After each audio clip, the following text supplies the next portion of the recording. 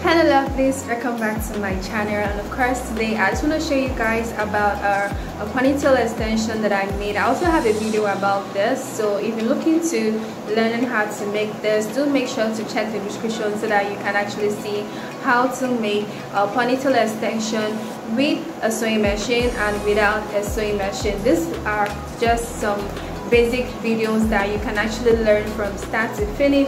And yeah guys, I just want to say thank you to all my subscribers and also my returning subscribers. Thank you guys for sticking through with me, and without further ado, let's just jump right into what this video really is about. So yeah, I just want to talk a little bit about this Velcro ponytail. This is more like the jumbo Velcro ponytail, and I'll be leaving in I'm gonna be displaying something right here on the screen showing you the actual size of this Velcro ponytail. This is more like the jumbo Velcro ponytail net actually, compared to the regular one that is actually very small.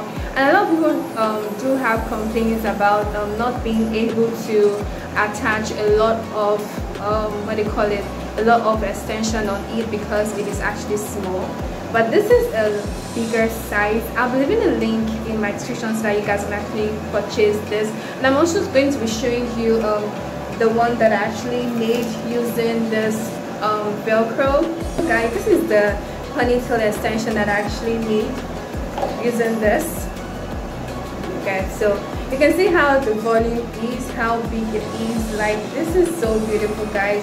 I wasn't expecting it to be like as beautiful as this, but then I could tell the difference by using the jumbo size and the regular small one. And this is how it looks like on the inside when you open it. So yeah, it has a clip in, and then it has this to just wrap in. You can see how neatly made it is.